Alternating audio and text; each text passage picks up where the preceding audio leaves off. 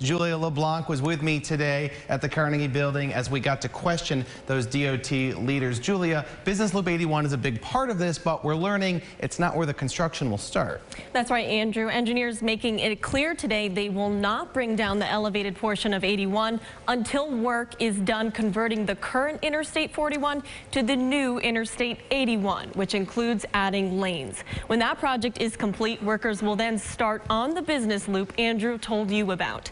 At the same time, they'll begin with the ramps to the grid from Krause and Irving Avenues. That work will also be done at the railroad bridge on Syracuse's south side by Martin Luther King Elementary School.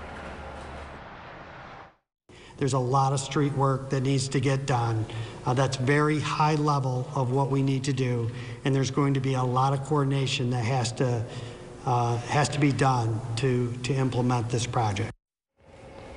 Now, when that work is done, and only when that work is done, will the aging viaduct come down? So that raises the question, is 81 safe to drive on right now until that work happens? The DOT answered that question for us, and we'll have that for you coming up tonight at 6. Rod and Christy.